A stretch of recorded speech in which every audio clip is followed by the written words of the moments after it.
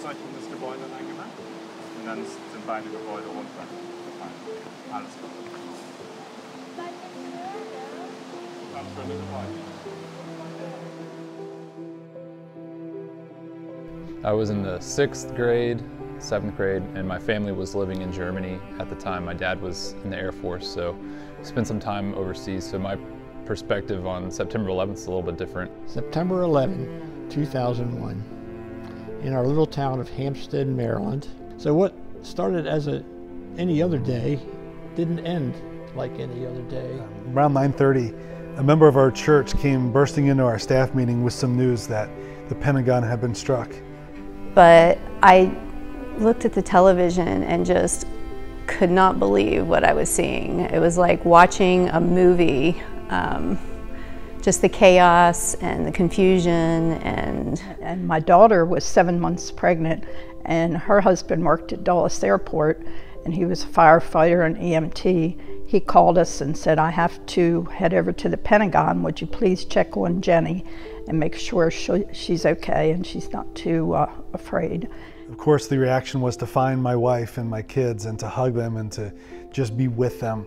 And I remember the way that the world responded and the way it felt over those next few days, as we did not know what was going to happen next. Specifically remember how they would come and just lay flowers at the entrance of the base. And the German military and the German police surrounded our base with their armored vehicles and their tanks just to make us feel like we were secure. Just trying to understand that whole concept of where God's at in this. And then realizing that, you know, it's nothing new to Him. We prayed that our country would come together, and it did.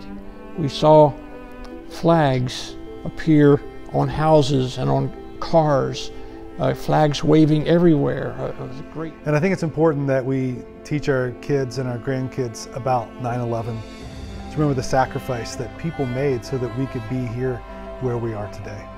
I think the biggest thing to remember, is that our hope can't be taken away. We're 20 years later. In the moment, it seemed really dark, and everything seemed lost, and it was for the most part. But here we are in 2021, 20 years later, and life still goes on. The world still turns.